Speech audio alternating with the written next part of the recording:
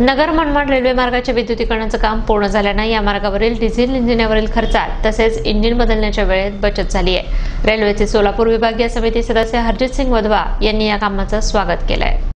रेल्वेने नगर मनमाड मार्गावरील विद्युतीकरणाचं काम पूर्ण केलं असून डिझेल इंजिनावरील खर्च आणि डिझेल इंजिन बदलण्यासाठी लागणाऱ्या वेळेत मोठ्या प्रमाणात बचत झाली आहे। नगर मनमाड मार्गावर धावणाऱ्या सर्व रेल्वे गाड्यांना विद्युतीकरणामुळे फायदा होणार असून गाड्यांच्या प्रवास वेळेत कपात होणार आहे। रेल्वेचे सोलापूर विभाग सल्लागार समिती सदस्य हरजीतसिंग वधवा यांनी या कामाबद्दल रेल्वे प्रशासनाला धन्यवाद दिलेत।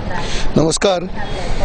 नुकतेच 16 ऑक्टोबर पासून मनमाड दौंड या क्षेत्रामध्ये जी इलेक्ट्रिकलचं काम होतं तो पूर्ण होऊन रेल्वे लाईन आता इलेक्ट्रिकल याच्यावरती धावू राहिले आहेत। डिझेल इंजिनला जो येणारा खर्च आहे वो डिझेल इंजिनला मनमाड येथे बदलण्याचा जो त्रास होता किंवा दौंडला बदलण्याचा जो हे फाटा होता तो आता बदलण्यात आलेला आहे।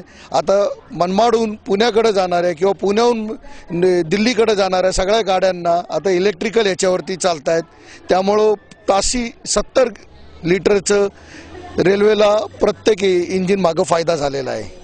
याचप्रमाणे दुसऱ्या प्लॅटफॉर्मवर नुकतेच रेल्वे पाणीच्या प्युरिफायर बसवण्यात आलेला आहे, परंतु हा प्युरिफायर जो बसवलेला आहे अशा ठिकाणी बसलेला आहे ज्याच्यामुळे नागरिकांना त्याचा उपयोग घेता येत नाही। हा प्युरिफायर पहिल्या प्लॅटफॉर्मवर बसवण्यात यावे व ज्या ठिकाणी नागरिकांच्या निदर्शनात असेल असं या ठिकाणी प्युरिफायर बसवणं गरजेचं आहे।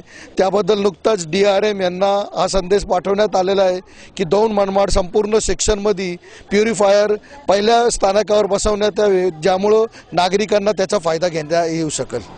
नगर रेल्वे स्थानकावरील दुसऱ्या क्रमांकाच्या प्लॅटफॉर्मवर प्रवाशांसाठी वॉटर प्युरिफायर बसवण्यात आलेत, मात्र ते प्रवाशांना माहिती होत नसल्याने सर्व स्थानकांवरील वॉटर प्युरिफायर क्रमांक 1च्या प्लॅटफॉर्मवर लावण्याची मागणी वधवा यांनी केली आहे।